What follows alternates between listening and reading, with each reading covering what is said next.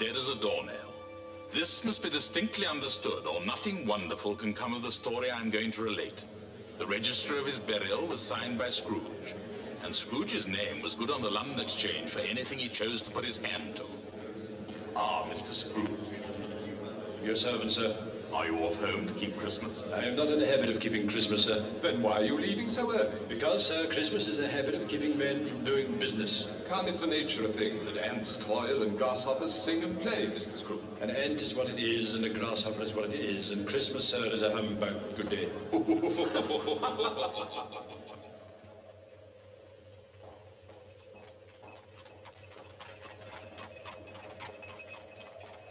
Mr. Scrooge, sir. Who are you? Samuel Wilkins, sir. Oh, yes. You owe me a little matter of 20-odd pounds, I believe. Well, if you want to pay it, come to my place of business. I don't conduct my affairs in the teeth of inclement weather.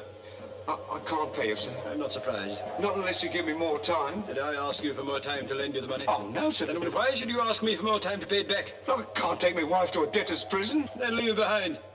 Why should she go to a debtor's prison anyway? She didn't borrow the £20, you did. Huh. What has your wife got to do with it? For that matter, what have I got to do with it? Good afternoon. But Mr. Scrooge, it's Christmas. Christmas has even less to do with it, my dear sir, than your wife has or I have. You'd still owe me £20 that you're not in a position to repay if it was the middle of a heat wave and August bank holiday. Good afternoon.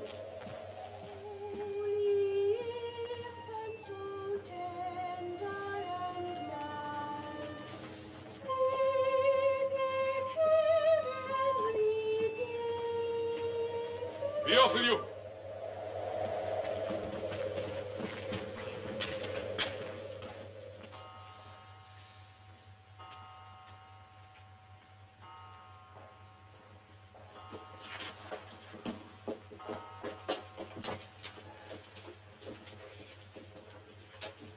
Hello. Have I the pleasure of addressing Mr. Scrooge or Mr. Marley? Mr. Marley has been dead these 7 years. In fact, he died 7 years ago this very day. Well, we have no doubt that his generosity is well represented by his surviving partner. At this festive season of the year, Mr. Scrooge, it is more than usually desirable that we should make some slight provision for the poor and destitute. Are there no prisons? Plenty of prisons. And the union workhouses, are they still in operation? They are. I wish I could say they were not. And the treadmill and the poor law, they're still in full vigor, I presume? Both very busy, sir. Oh, from what you said at first, I was afraid that something had happened to stop them in their useful course. I'm very glad to hear it. I don't think you quite understand us, sir. A few of us are endeavoring to raise a fund to buy the poor some meat and drink and means of warmth. Why? Because it is at Christmas time that want is most keenly felt and abundance rejoices. What can I put you down for? Nothing. You wish to be anonymous? I wish to be left alone. Since you ask me what I wish, sir, that is my answer. I help to support the establishments I have mentioned. Those who are badly off must go there. Many can't go there. And some would rather die. If they would rather die, they'd better do it and decrease the surplus population. Besides, it's not my business. Isn't it, sir? No. It is enough for a man to understand his own business without interfering with other people's. Mine occupies me constantly. Good afternoon, gentlemen.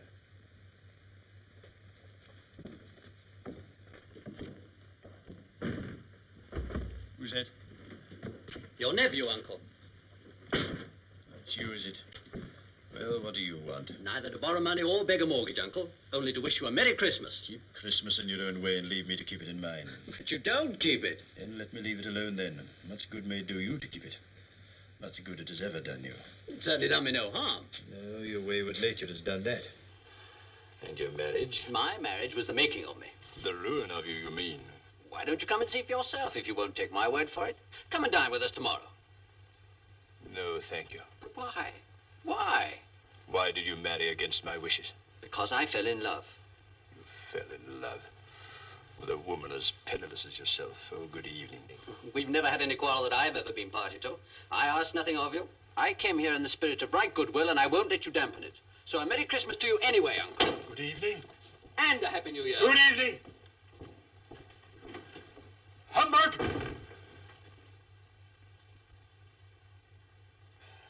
How is Mrs. Cratchit and all the small assorted Cratchits? Very well, sir, thank you. All champing at the bit for Christmas to begin, eh? Oh, yes, sir. All very eager. And the little lame boy, which one is he? Tim, sir. That's right. How is he? Oh, we're in high hopes. He's getting better, sir. Good. A Merry Christmas to you. Thank you, sir, and a Merry Christmas to you, sir, I'm sure. Thank you.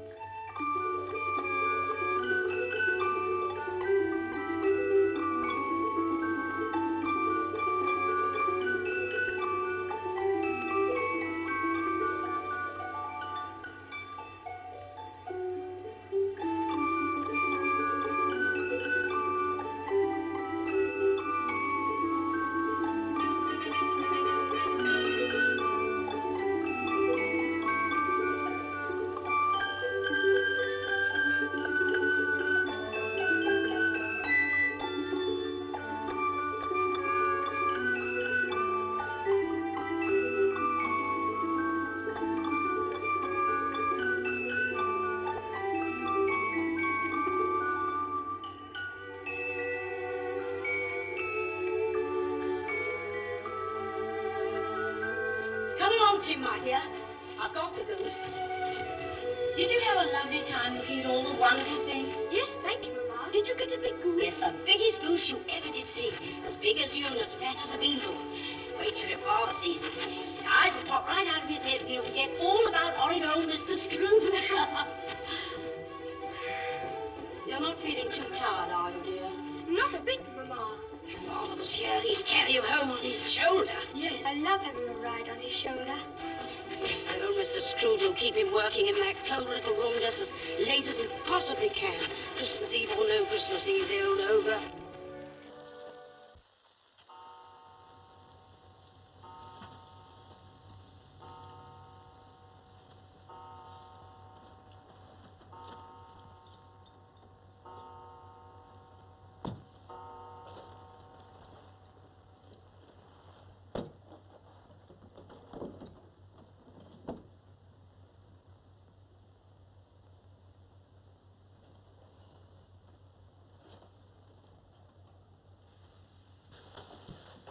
You'll want the whole day off tomorrow, I suppose.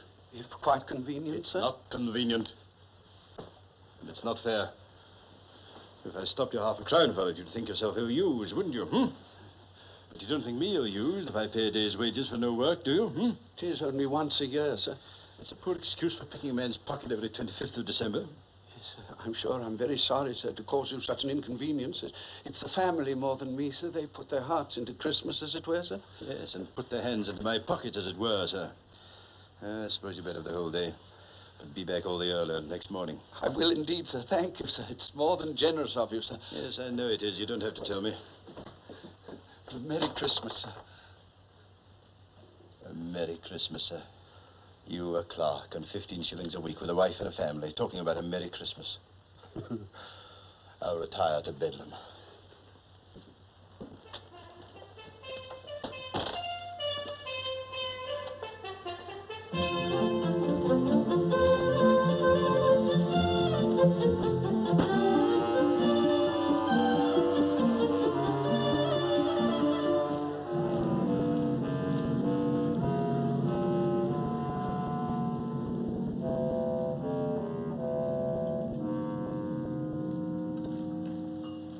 Waiter, Yes. more bread. Halfpenny extra, sir.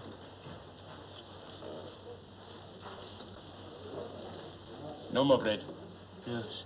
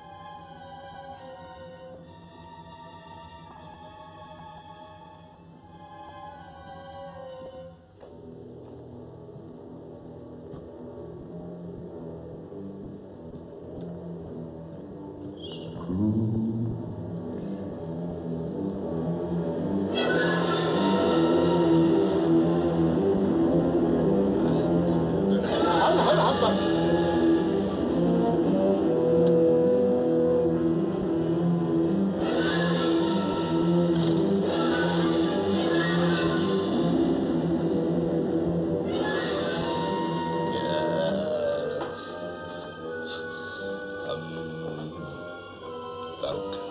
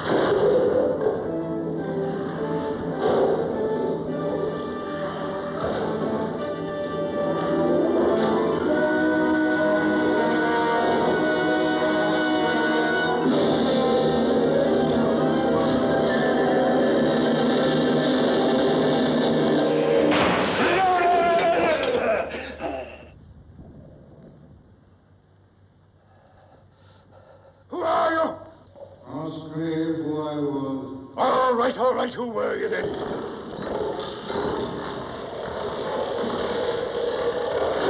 In life, I was your partner. Jacob, man. Oh. What do you want with me? Much. In that case, can you sit down? I can. Well, do it then.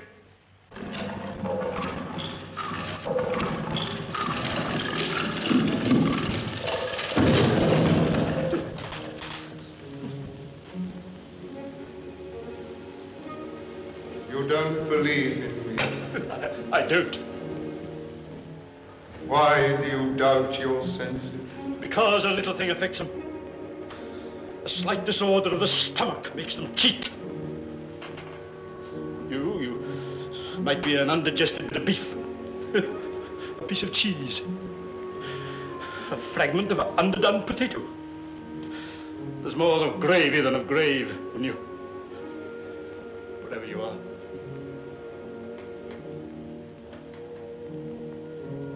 You see that toothpick? I do.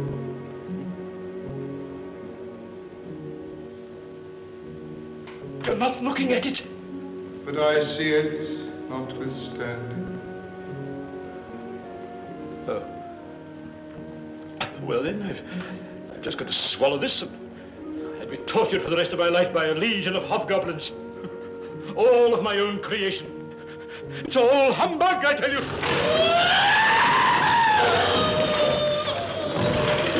Mercy to me.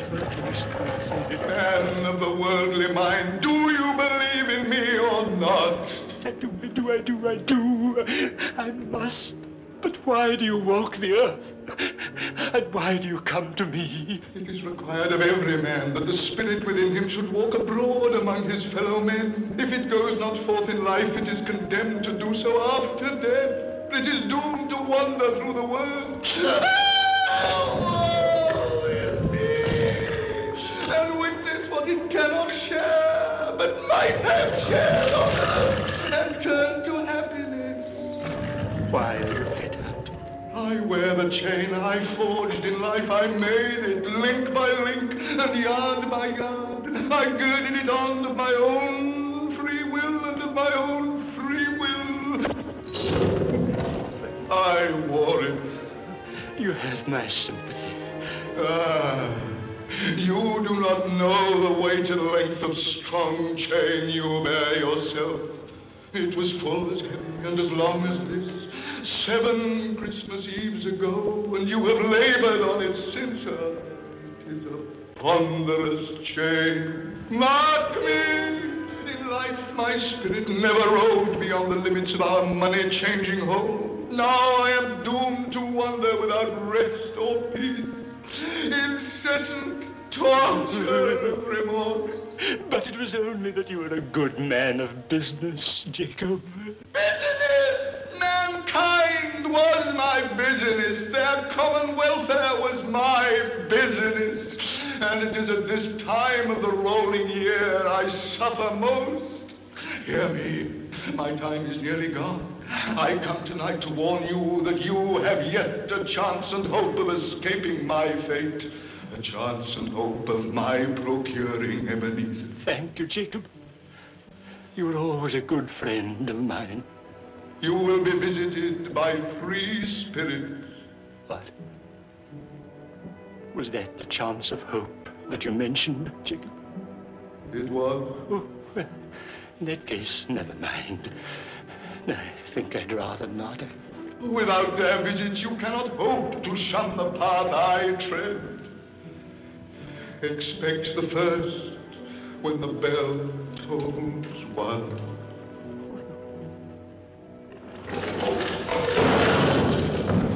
Look to see me no more.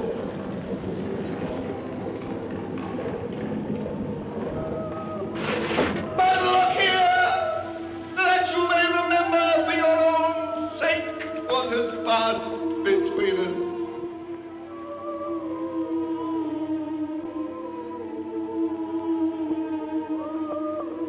Why do they lament? They seek to interfere for good in human matters and have lost their power forever.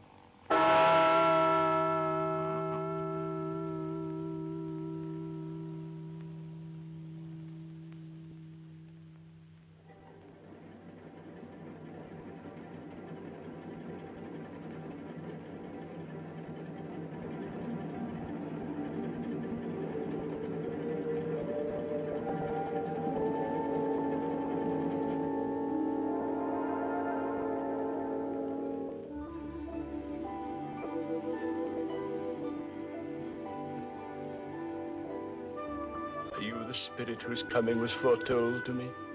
I am. Who and what are you? I am the ghost of Christmas past. Long past? No, your past. What is your business here with me? Your welfare. My welfare. Your reclamation, then. Take heed, rise, and walk with me.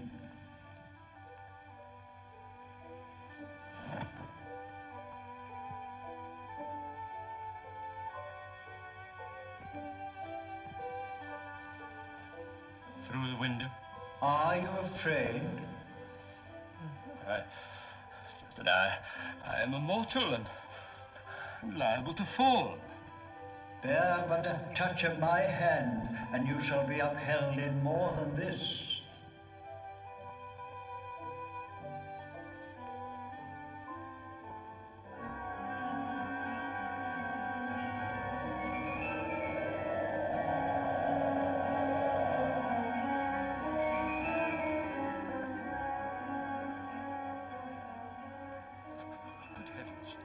You know this place?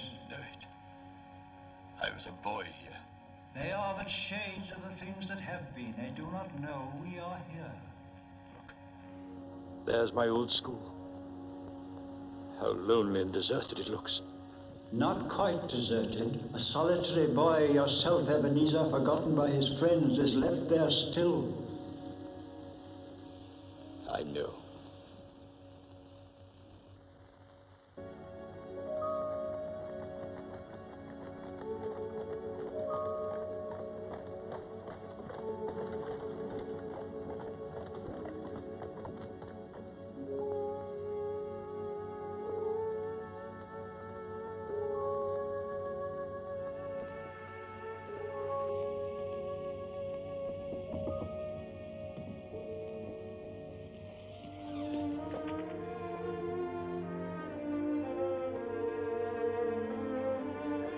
Ebenezer.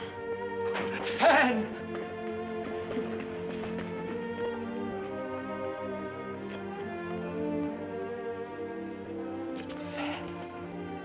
Oh, dear brother, I have come to bring you home. Home, home, home. Yes, home for good, Lord. Home for ever and ever. Father is so much kinder than he used to be that home is like heaven. For you, perhaps, but not for me. He doesn't know me, nor even what I look like. Same as I hardly know you now that you're quite a woman. Mamma must have looked as you look now just before she died. Perhaps that is what has changed his mind towards you. He spoke to me so gently one night when I was going to bed that I wasn't afraid to ask him just once more if you might come home. And he said, yes, you should, and sent me in a carriage to bring you. And you're never to come back here anymore. And you're never to be lonely again. Never to be lonely again. Never as long as I live. Well, then you must live forever, Fan. Nobody else ever cared for me. Nobody else ever will. You must live forever, Fan. Oh, dear brother, what nonsense. Everyone loves you very much. You must forgive Papa and forget the past. For our dearest mother's sake. Oh, Fan. Bring down Master Scrooge's box. Our sister was always a delicate creature whom a breath might have withered, but she had a large heart. She had. She died a married woman and had, I think, children. What a child. True, your nephew. She died, giving him life. As your mother died, giving you life, for which your father never forgave you, as if you were to blame.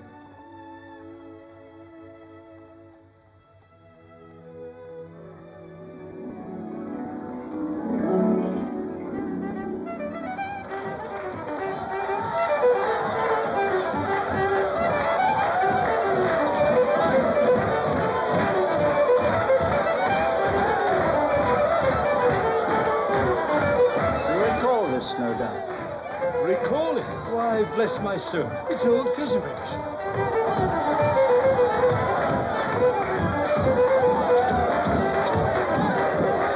I was apprenticed here.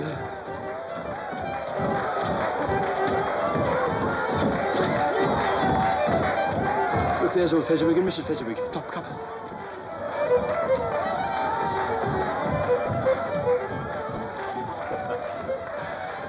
Was there ever a kinder man?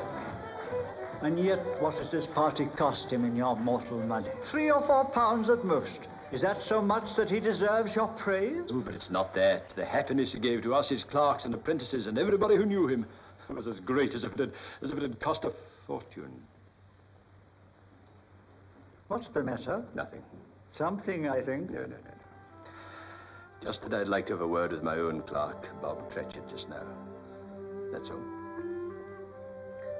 Turn and see yourself in love, Ebenezer Scrooge. It's only a shilling ring, Alice, but one day it'll be a gold one. When I'm rich enough. Oh, it's a beautiful ring.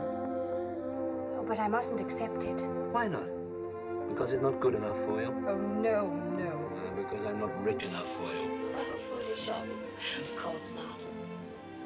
But you're still so young. You may have a change of heart one day. Dearest Alice, if ever I have a change of heart towards you, it'll be because my heart has ceased to beat.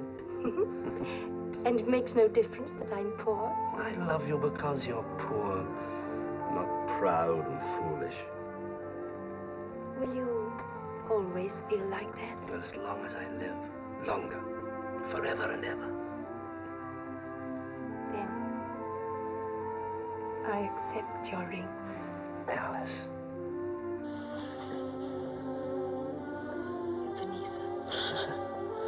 God bless you, Alice.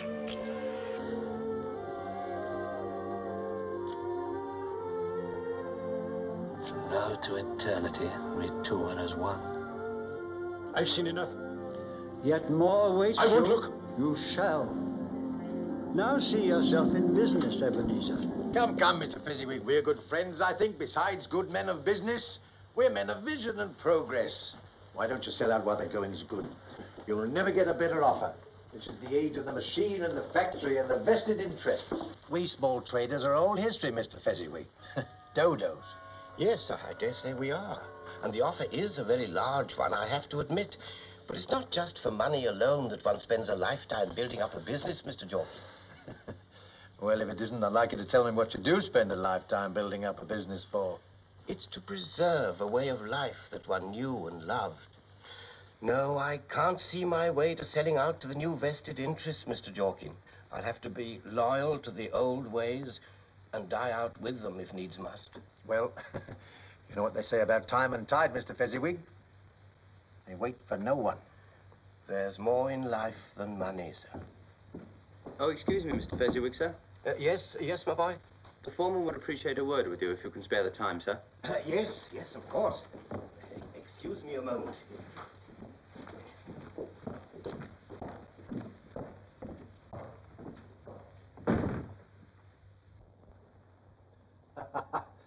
You can't teach an old dog new tricks, can you, Mr. Scrooge? Nor teach the leopard to change its spots. Well, I think I know what Mr. Fezziwig means, though, sir. Oh, so you hate progress and money, too, do you? Well, no, I don't hate them, sir, but, well, perhaps the machines aren't such a good thing for mankind after all. Sage and onions, my dear fellow. Ha! Gammon and spinach. Why, suppose I told you you could get twice the salary old Fezziwig can afford to pay you, and advancement he can't afford to offer you, as a clerk in a new company. What would you say to that, eh? Well, I'd still say money wasn't everything, sir. Oh, well, if it ain't, I don't know what is. Come and see me someday anyway, young fella. You're smart and you're no fool. That's the kind of buck they're looking for these days.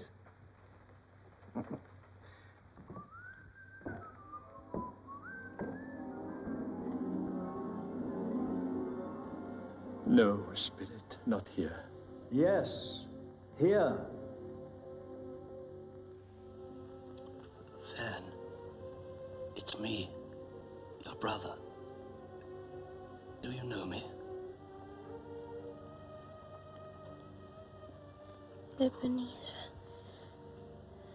I sent for you. Promise me. Promise you what, Fan? I'll promise you anything, dearest. Only that there isn't going to be any need. You're going to get well again, Fan. No. You are. Dear God, you must. Fan, you can't die. Fan, you mustn't die.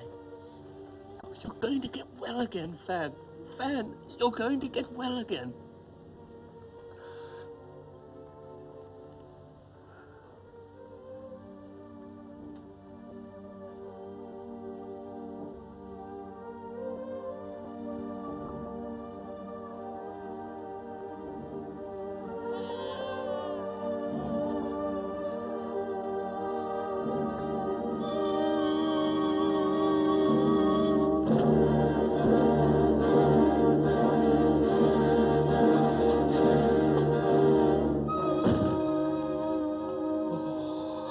would you have brought me here?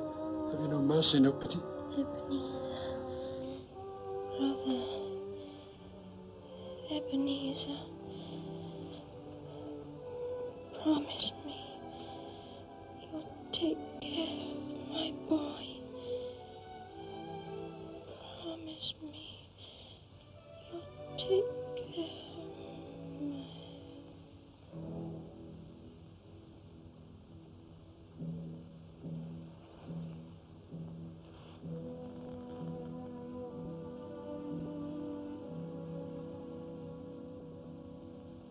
You heard her. Forgive me, Fan. Forgive me. Forgive me, Fan. Forgive me, Fan.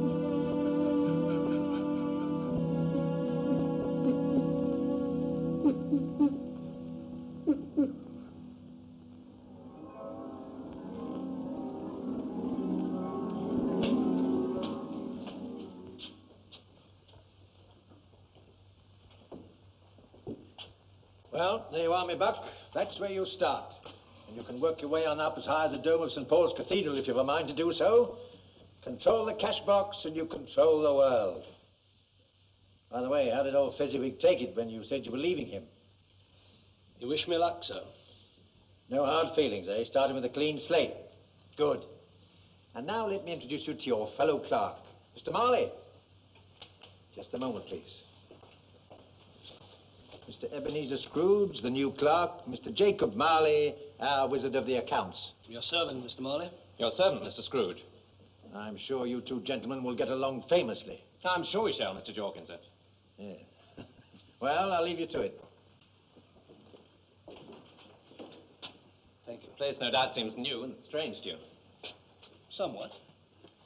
The world is on the verge of new and great changes, Mr. Scrooge. Some of them, of necessity, will be violent. Do you agree?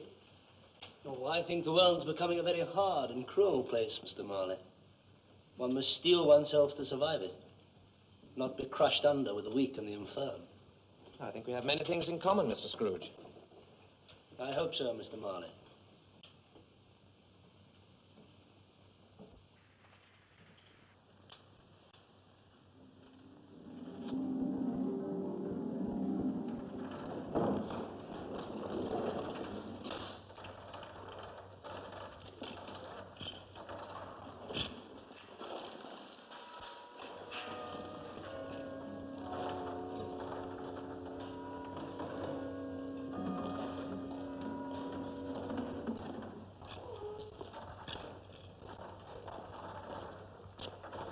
Oh, excuse me, Mr. Scrooge, sir.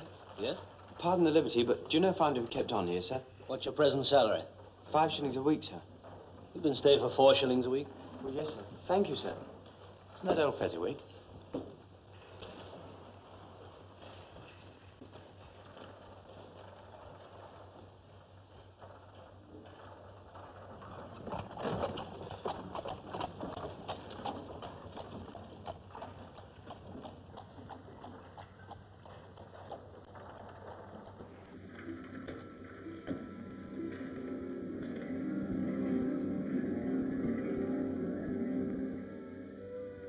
Alice. The same Alice you swore to love to all eternity, Ebenezer. She is not changed by the harshness of the world, but you are. Then you no longer love me. You no longer love me. When have I ever said that? In words, never. Well, in what then? In the way you have changed. But how have I changed towards you? By changing towards the world. Is it such a terrible thing for a man to struggle to be something better than he is? Another idol has replaced me in your heart. A golden idol. It's singular. The world that can be so brutally cruel to the poor professes to condemn the pursuit of wealth in the same breath. You fear the world too much. With reason. But I am not changed towards you. Aren't you? Our promise is an old one. It was made when we were both poor and content to be so. If you had never made that promise, tell me, would you seek me out and try to win me now?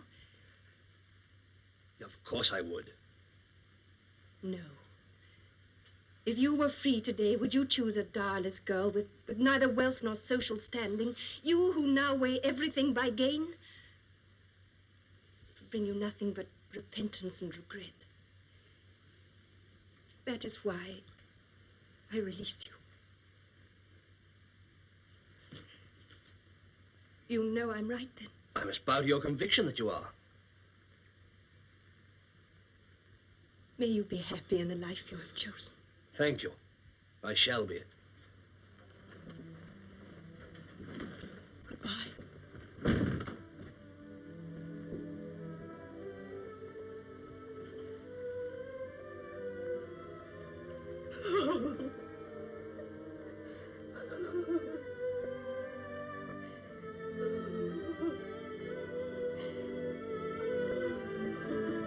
Show me no more.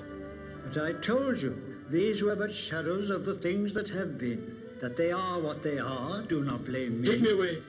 Very well, but we have not done yet, Ebenezer Scrooge. We do but turn another page.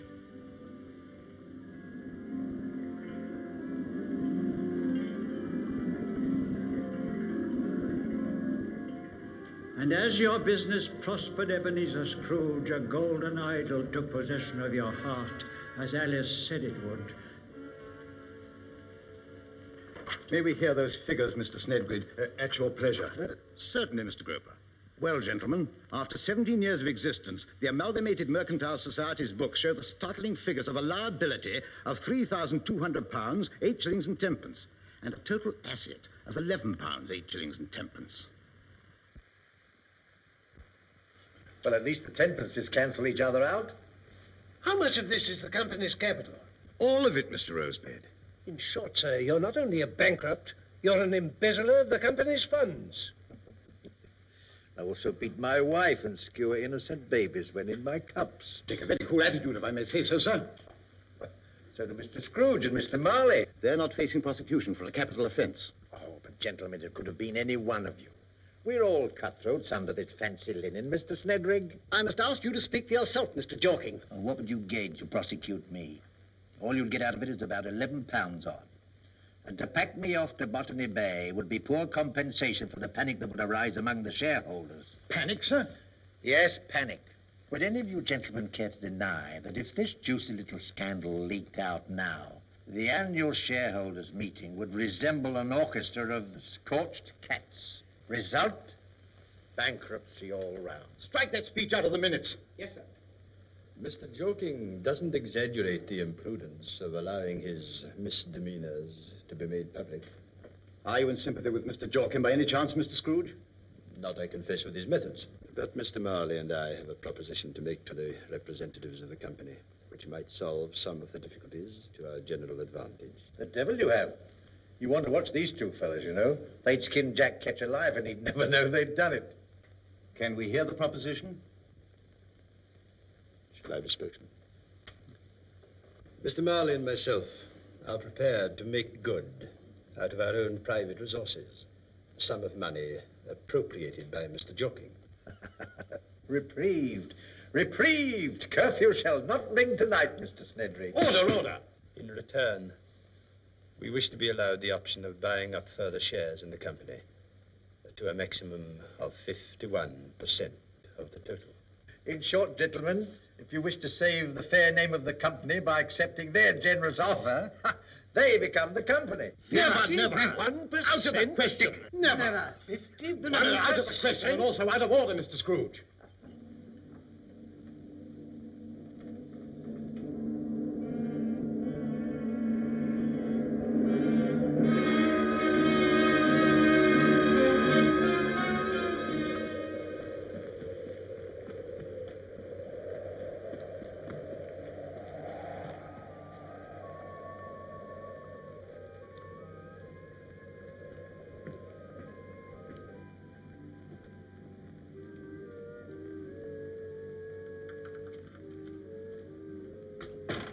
Pardon me, if you can find the grace to. I just come from Mr. Marley's with a message for Mr. Scrooge. Can I give it to him? Well, please, your great kind self, dear.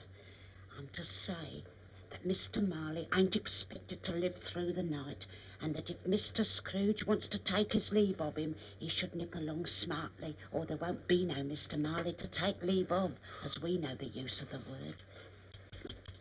He's breathing very queer when he does breathe at all.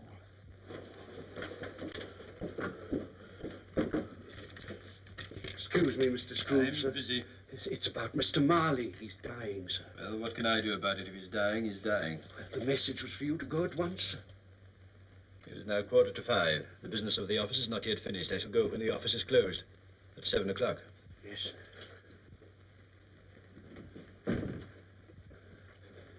He'll come at 7.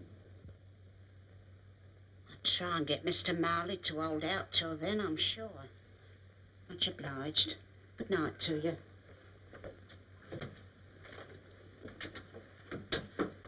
And a Merry Christmas, if it ain't out to keep him with the situation.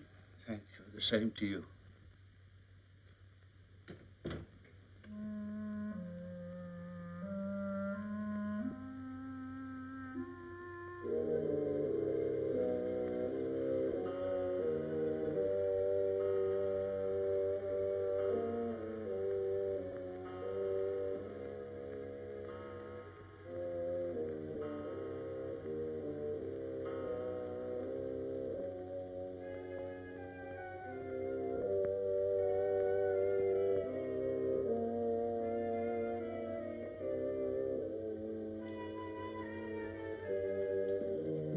I hope you'll find Mr. Marley well, sir.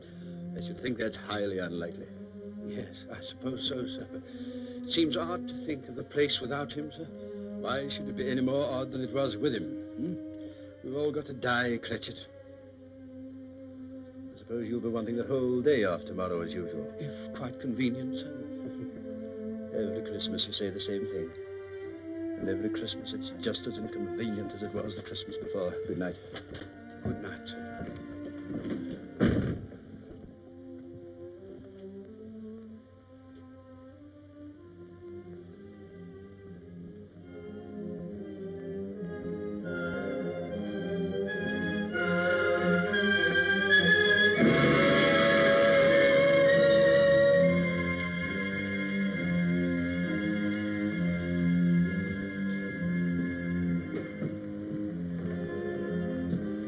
Who's that, the doctor?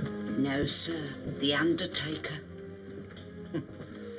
You don't believe in letting the grass grow under your feet, do you? Ours is a highly competitive profession, sir. Is he dead yet? I'll have another look if you like. No, don't bother. I'll see for myself.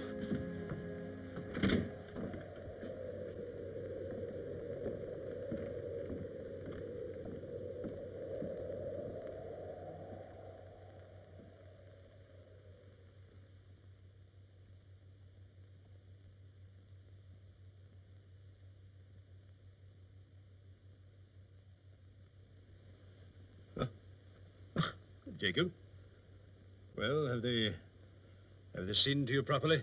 Last rites and all that? There's nothing I can do,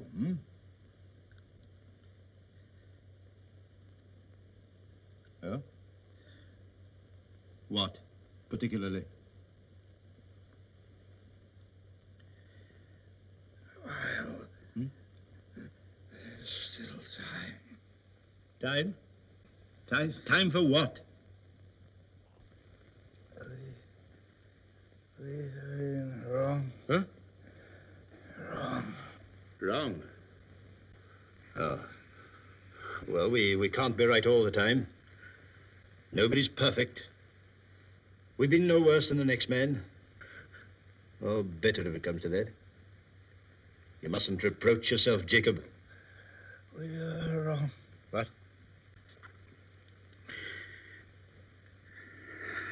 Save yourself. What? Save myself? Save myself from what? Speak up.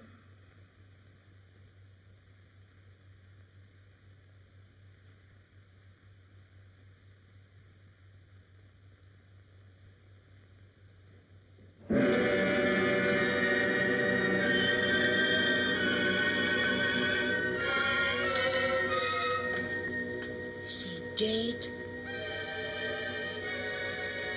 Yes. Just like you said. I almost know.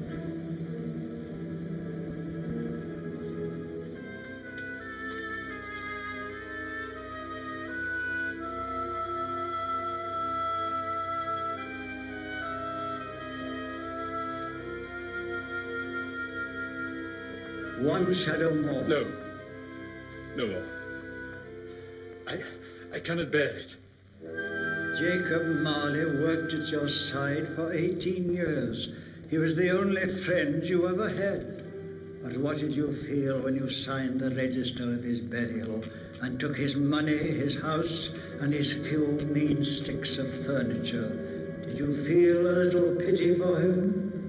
Look at your face, Ebenezer. A face of a wrenching, grasping, scraping, covetous old sinner. No, no, no, no, no, no,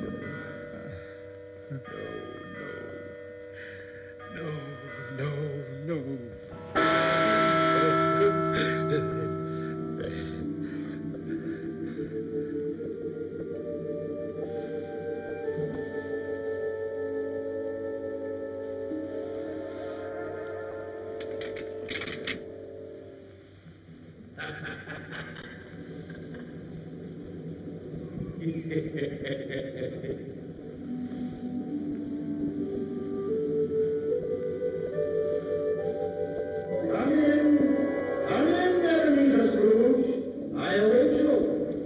Yes, I'm coming.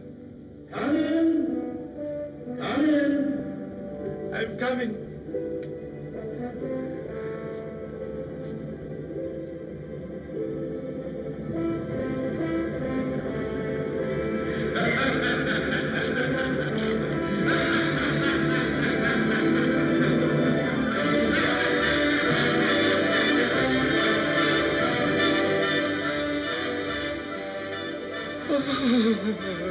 Ebenezer, come in. Come in, and know me better, man. I am the spirit of Christmas present. Look upon me. You've never seen the like of me before, have you? Never. And I wish the pleasure had been indefinitely postponed. So? Is your heart still unmoved towards us, then? I'm too old. I'm beyond hope. Go and redeem some younger, more promising creature and leave me to keep Christmas in my own way. Mortal, we spirits of Christmas do not live only one day of our year. We live the whole 365. So is it true of the child born in Bethlehem. He does not live in men's hearts only one day of the year, but in all the days of the year. You have chosen not to seek him in your heart. Therefore, you shall come with me and seek him in the hearts of men of goodwill. Come, touch my robe.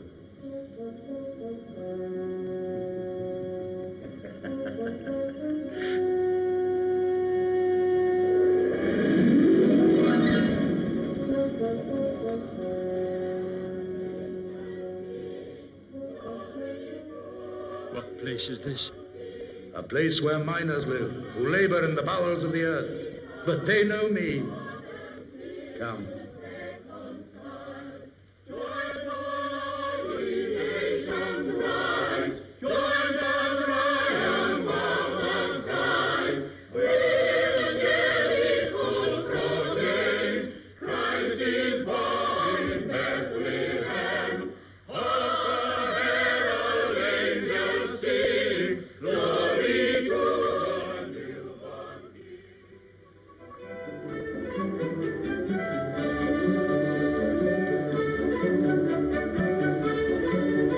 It's Cratchit. It's Bob Cratchit.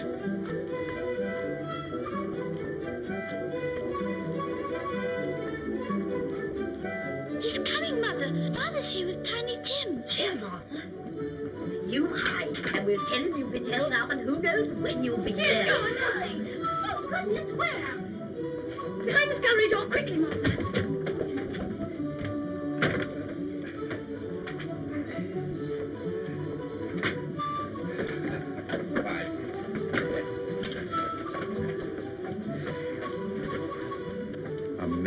Christmas.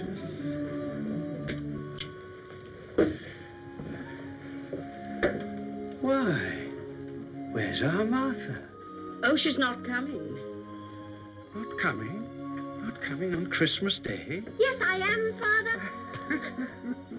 I can't bear to let them tease you. Why, bless your heart. It never would have been Christmas if they'd kept you late.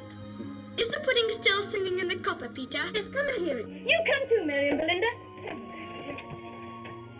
You come along as well, Martha. Come and hear the pudding singing in the copper. I'll come in a minute. All right. Sit you down before the fire and have a nice warm, the Lord bless you. We had such a deal of work to finish up last night, but I never did think I'd get away. We had to clear away this morning, and then I ran all the way so as to be here in time. How did little Tim behave in church? As good as gold and better. Somehow he gets thoughtful sitting by himself so much and thinks the strangest things you ever heard. He told me he wasn't going to feel shy if people looked at him because he was a cripple, as it might be pleasant to them, being in church, to remember upon Christmas Day who made lame beggars walk and blind men see. He's growing strong and hearty, though, Martha, my dear. Isn't he, my love?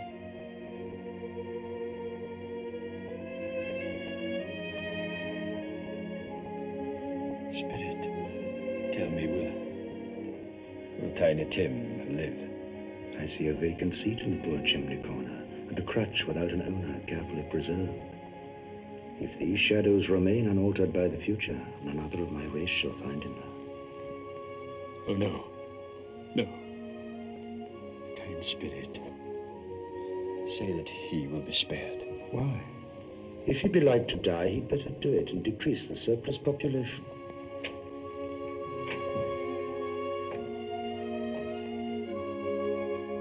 Well, my little cock sparrow, here's your own stool by the fire, all ready for you. There's such a goose, Martha. I'm sure of it. And the pudding. Oh, the pudding. I shan't be easy till it's eaten. I confess I have my doubts about the quantity of flour. It'll be a perfect pudding, my love. A perfect pudding. Won't it, Martha, my dear? Hey, Tim? It'll be the finest pudding in the whole of London this Christmas. And the goose will be the finest goose. And ours will be the finest Christmas. Here's the punch, all steaming hot. Now, you take your turn, one and all, if you please. There's enough for one toast now and another after that. There, bravo. There's bounty for you. I declare, I'd like to know how many families of our acquaintance could boast 2 rounds of the best gin punch. Now, everybody got his drink? Yes. Good. But before I give the toast, I have a piece of momentous information for all, and Master Peter in particular. Master Peter? Why, that's you, Peter. What is it, Father? Tell us. Master Peter, now grown to full estate and dignity, a son of the house, and looking every inch the grand fellow he is in one of my own collars.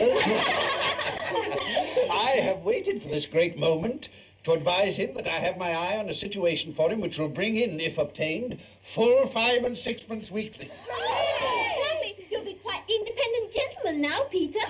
What next, I wonder? Then a toast, my love, my dearies, to our Merry Christmas. God bless us. God bless us. God bless us, everyone. I give you Mr. Scrooge, the founder of the feast. Oh, no! I wish I had him here now. I'd give him a piece of my mind to feast himself upon. My dear, the children, Christmas Day. Could only be on Christmas Day that I would drink the health of such a hard, stingy, unfeeling man as Mr. Scrooge. You know he is, Robert. Nobody knows it better than you do, poor fellow. My dear, Christmas Day. I'll drink his health for your sake and the day's, not for his. Long life to him, a Merry Christmas and a Happy New Year. He'll be very happy and very merry, no doubt.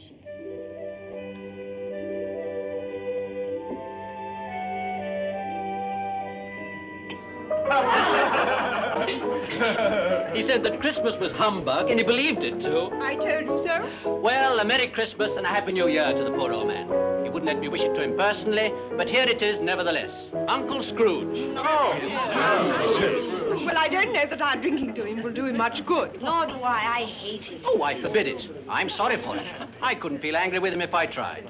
Who suffers worst from his humours? Himself, always. Look at the way he's taken it into his head to disown us without a shilling and won't even come to dinner with us.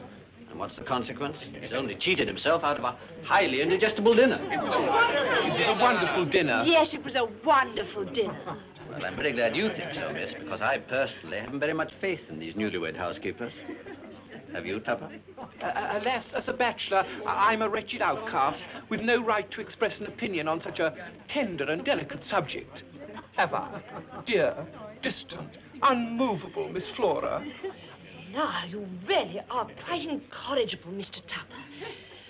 Quite beyond hope.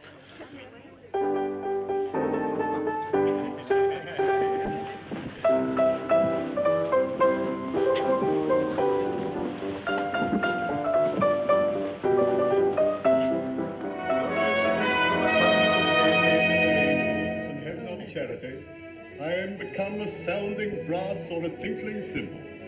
And though I have the gift of prophecy and understand all mysteries and all knowledge, and though I have all faith so that I could remove mountains and have not charity, I am nothing. Do you feel more rested now, my dear? I do.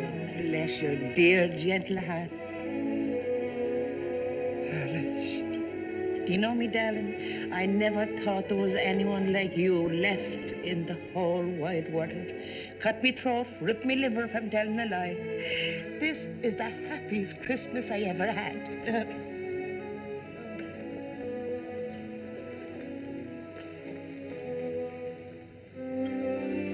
Alice? Alice?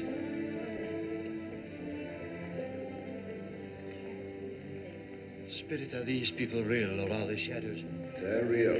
We're the shadows. Both of us. Did you not cut yourself off from your fellow beings when you lost the love of that gentle creature?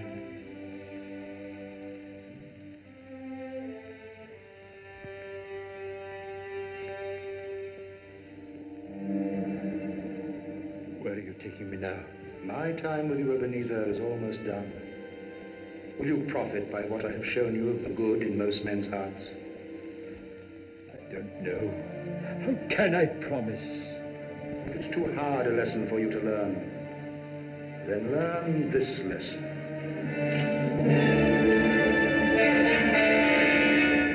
Spirit, are these yours? They are man's. They cling to me for protection from their fetters. This boy is ignorance, this girl is want. Beware them both, but most of all, beware this boy. But have they no refuge, no resource? Are there no prisons? Are there no workhouses? Are there no prisons? Are there no workhouses? Are there no prisons? Are there no workhouses? Are there no prisons? Are there no workhouses?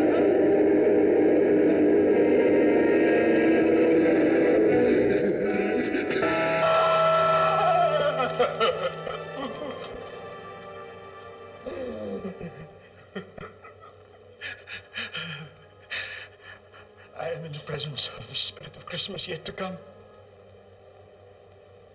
And you're going to show me shadows of things that have not yet happened, but will happen. Spirit of the future, I fear you more than any other spectre I've seen. But even in my fear, I must tell you, I am too old. I cannot change. It is not that I am impenitent. It is just that wouldn't it be better if I just went home to bed? No. Lead me then.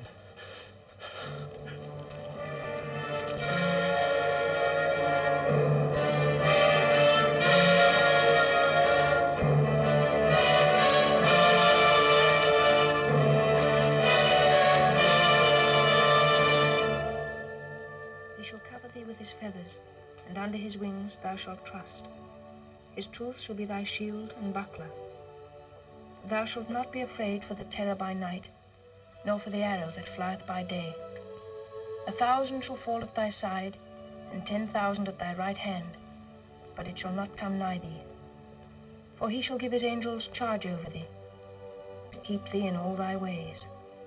Because he has set his love upon me, therefore will I deliver him. I will set him on high, because he hath known my name. Because thou hast made the Lord, which is my refuge, even the Most High thy habitation. There shall no evil befall thee, neither shall any plague come nigh thy dwelling. He shall call upon me, and I will answer him. I will be with him in trouble. I will deliver him and honor him. Shall I stop reading? No, no. Turn of the colour. It hurts my eyes. They're better now. It makes them weak by candlelight. And I wouldn't show your father weak eyes when he comes home for the world. It must be near his time. Past it, rather. But he seems to be walking a little slower than he used these last few evenings. Oh, I've known him walk with Tiny Tim on his shoulder very fast indeed. So have I, often. But so have I. So have I. But then he was very light to carry, and his father loved him so that there was no trouble. No trouble.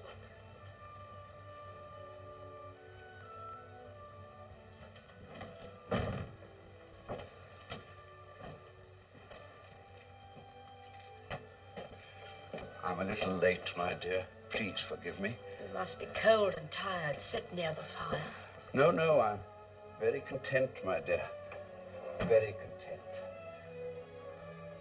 I went to see the place where he will rest. It's sheltered by green trees, my dear, and very quiet and still. It was strange, but as I stood there, I felt his hand slip in mine as if he was standing beside me and comforting me. I felt very peaceful, my dear. He was telling me, you see, in his own little way, that he's happy. Truly happy now, and that we must cease to grieve for him and try to be happy too.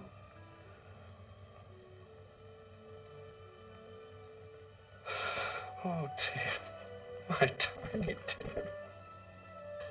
Oh, Robert, my boy. Oh, Robert.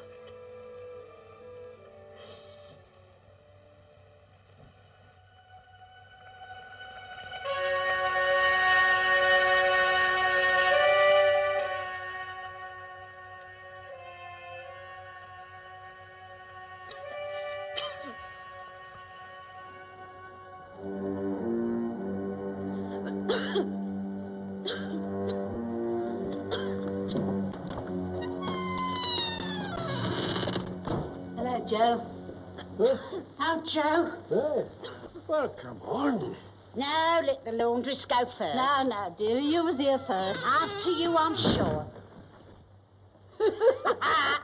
Oh, look, old Joey's a chance. If the chow lady and the laundress and the undertaker haven't all met here at the same time without meaning it. Well, you couldn't have met in a better place. Let's go into the parlour. You were made free a bit long ago, eh? And the other two aren't strangers. Oh, wait a minute. Just shut the door of the shop, eh? Just shut the door of the shop. Oh, it creaks. There's not a rusty piece of metal in the place like its own hinges. And I'm sure there are no old bones here like mine. We're all suitable to our callings, eh? We're all well met. Come into the parlour, eh? Come into the parlour. Who goes first? What odds now we're all met at the once? Everyone's got a right to take care of themselves. He always did. Oh, that's true enough.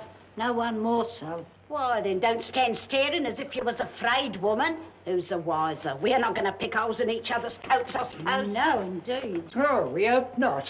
Very well, then. Who's the worse for the loss of a few things like these? Not a dead man, I suppose. No, indeed. If he wanted to keep him after he was dead, why wasn't he amiable in his lifetime? If he had been, he'd have had somebody with him when he was struck with death, instead of lying gasping out his last there alone by himself. Yeah, there never was a truer word spoke. It was a judgment on him. I wish it was a little heavier one, and it would have been if I could have laid my hands on anything else. We knew pretty well we was helping ourselves before we come here, I believe. It's no sin. Open the bundle, Joe. No, I'll go first. Just to show we all got trust in one another. It's very polite of you, I do grant, I'm sure. Watch, fob, seal, pencil case, sleeve buttons, brooch. Yes. 8 shillings this lot, and I wouldn't give you another 6pence. Not if I was boiled for life for not doing it. Who's next? Always the lady, dear. I shall have to insist you all stop and watch mine, now that we're so open and above with each other. 2 sheets, 2 towels, shirt, teaspoons, 2 silver, sugar tongs, boots assorted, poor. Yeah, 17 and 6. I always give too much to a lady. It's a weakness of mine. That's how I come to ruin myself. Yeah, if you asked for another penny, made it an open question, I'd regret my liberality. Knock off half a crown. Now open my bundle, Joe. Come on, what's in it? Ah, Eh? you wait and see. Yeah. Bed curtains. Bed curtains? Ah, bed curtains. But you would say you took these down, rings and all, and him lying there? Yes, I do. Why not? You was born to make a fortune, ma'am, and you certainly will. I certainly won't hold back my hand when I can get something in it. For the sake of such a man as he was, I promise you, Joe. At least his blankets, too. Whose else do you think? He ain't likely to take cold without him, I dare say. He didn't die of anything catching, did Oh, he? don't you be afraid of that. I wasn't too fond of his company. I'd loiter about him for such things if he did. And you can look through that till your eyes ache and you won't find a hole in it. It's the best one he had, and a fine one, too. They'd have wasted it if it hadn't been for me. What do you mean, wasted it? Well, they'd have buried him in it, of course. But I took it off of him again, as if calico ain't good enough for burying. Anyway, it's just as becoming to the body. He couldn't have looked uglier than what he did in this one. It's poetic justice. He frightened everybody away from him when he was alive, and now he benefits us when he's dead.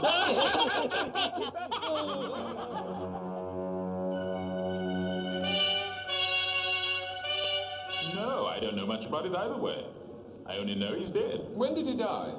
Last night, I believe. What was the matter with him? I thought he'd never die. So did he, I dare say. What's he done with all his money?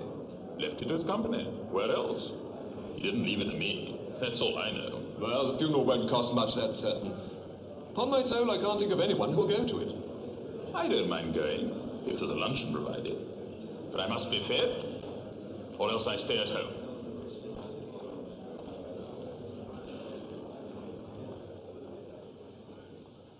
I know those men. They're men of business, very wealthy, very important. Whose funeral were they talking about? Strange. My usual place is over there, under the clock. I ought to be there this time of day. But I'm not. I'm not.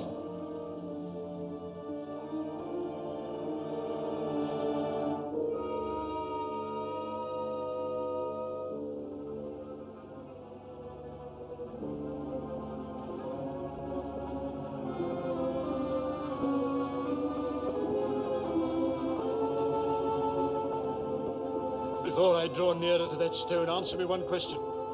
Are these the shadows of things that must be? Or are they only shadows of things that might be?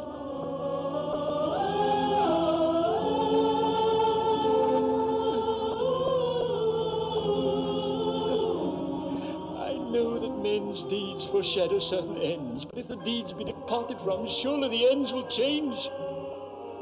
Tell me to so with what you show me now.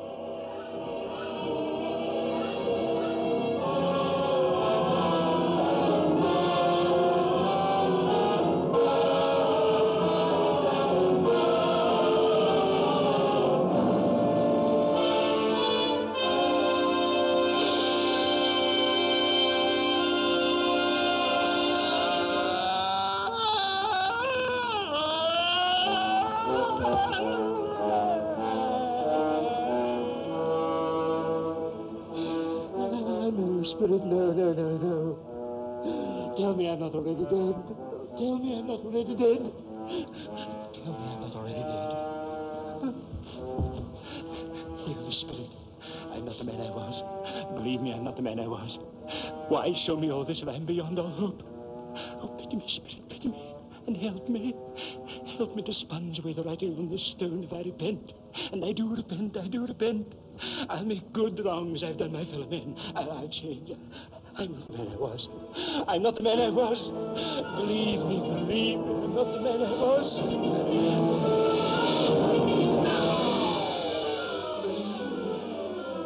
I'm not the man I was. I'm not the man I was.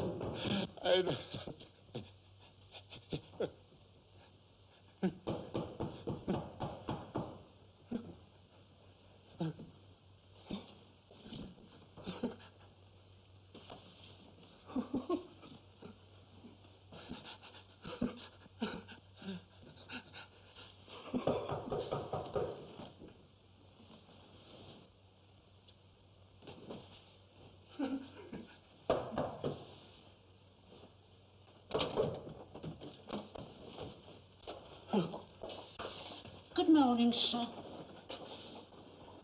Tell me, what day is it? What day? What's Christmas Day, of course, sir? Christmas Day. Christmas Day. Then I haven't missed it. The spirits must have done everything in one night. Of course, they can do anything, can't they? Of course they can.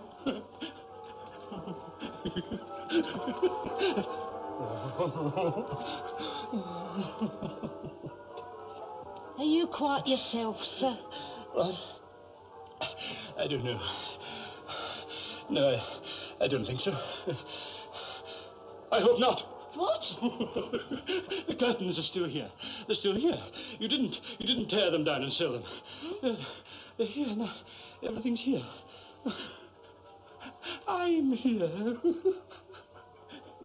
And the shadows of things that would be can still be dispelled. And they will be. I know they will be. I know. I don't know what to do. I'm as light as a feather. I'm as happy as an angel. I'm as merry as a schoolboy. I'm as giddy as a drunken man. I've never. A Merry Christmas, Ebenezer. You old humbug. And a Happy New Year, as if you deserved it. Oh, Merry Christmas, Mrs. Dilber. Same to you, sir. Oh, thank you.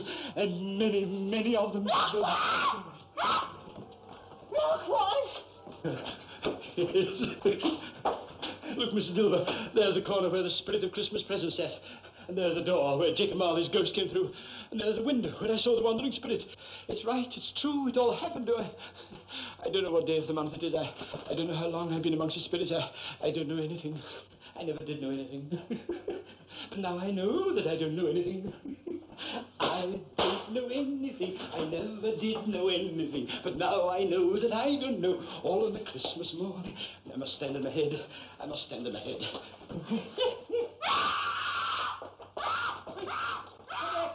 Come back!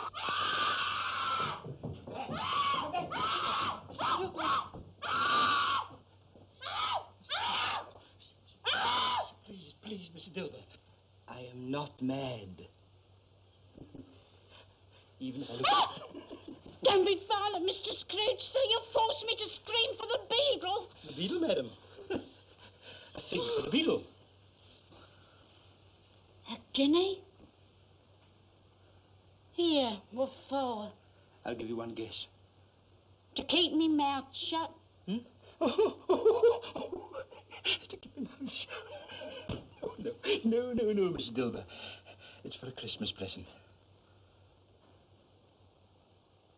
A Christmas present? For me?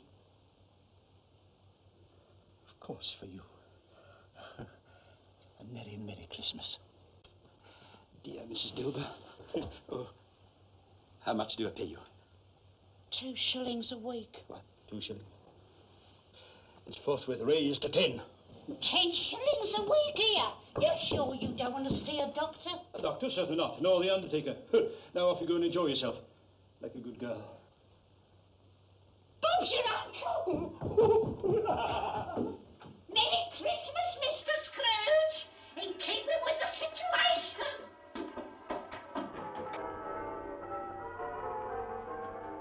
The bells. Oh, merry, merry bells.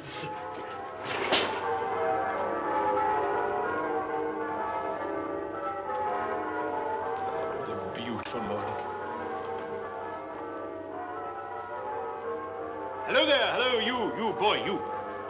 Who, me? Yes, you. Do you know the butcher's in the next street but one? I should hope so. An intelligent boy. A remarkable boy. Tell me, have they sold the prize turkey that was hanging there, not the little turkey, the big one? What, the one as big as me?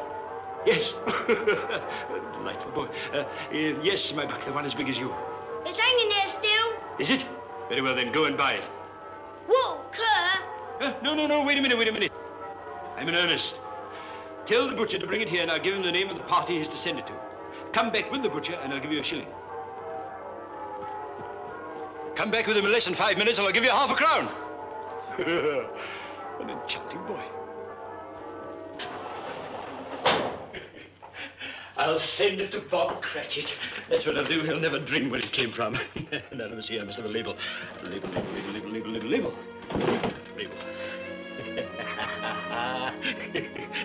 It's twice the size of Tiny Tim. Mr. Robert Cratchit, 2 Porter Street, Camden Town. That's you, Robert. Leastways, there's no one else I know of.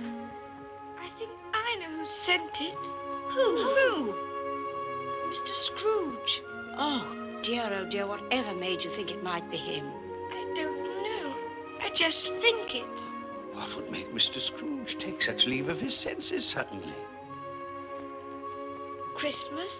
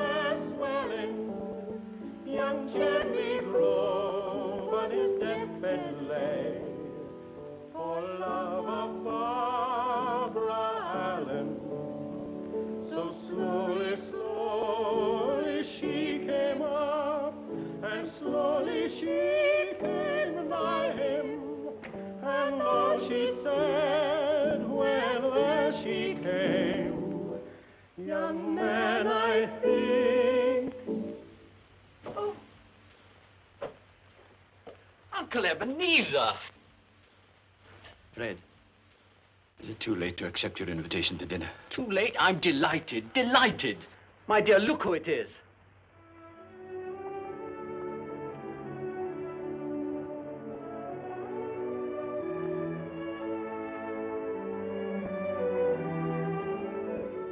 Can you forgive a pig-headed old fool for having no eyes to see with, no ears to hear with, all these years?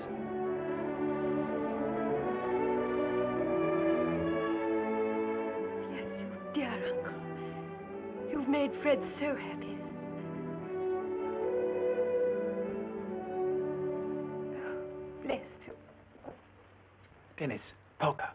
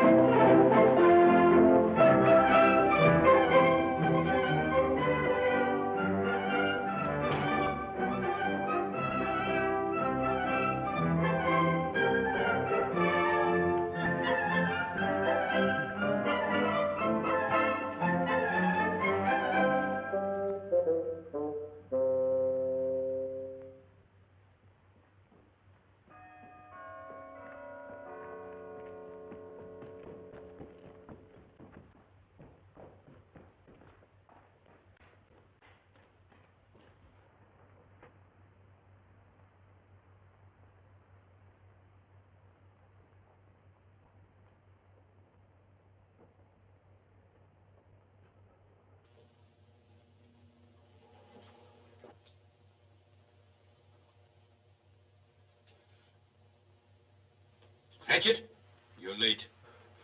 Sir, What do you mean by coming in here at this time of day? I'm very sorry, sir. I am behind my time, sir. You are indeed. Step this way, Mr. Cratchit, please. It's only once a year, sir. It won't be repeated. I was making rather merry yesterday, sir. I'm sure you were. Well, we won't beat about the bush, my friend. I'm not going to stand this sort of thing any longer, which leaves me no alternative but to raise your salary.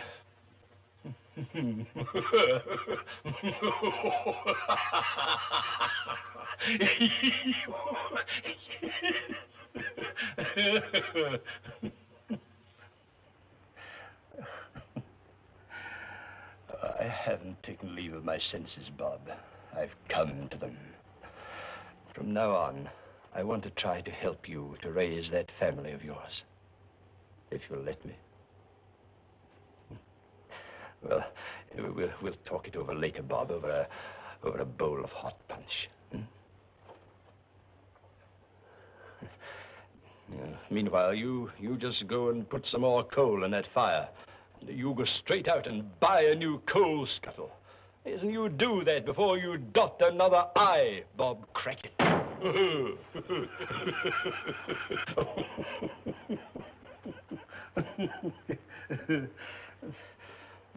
don't deserve to be so happy. I can't help it. I just can't help it. Scrooge was better than his word. He became as good a friend, as good a master, and as good a man as the good old city ever knew, or any other good old city, town, or borough in the good old world. And to Tiny Tim, who lived and got well again, he became a second father. Uncle Scrooge! And it was always said that he knew how to keep Christmas well, if any man alive possessed the knowledge. May that be truly said of us and all of us. And so, as Tiny Tim observed, God bless us, everyone.